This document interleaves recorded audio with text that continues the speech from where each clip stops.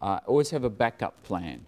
So when you're doing your experiment here, I say, I think this is the plan. It could be just a patient with an infection. This is my plan.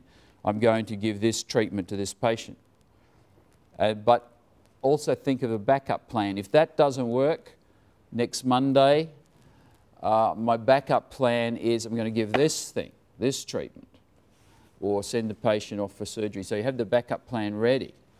And that's important, because otherwise the patient takes the treatment and it didn't work, and the patient comes back and he says, "Doctor, it didn't work." And you say, "Oh no," you know. No, but instead you say, "Don't worry, this got a really good plan for tomorrow."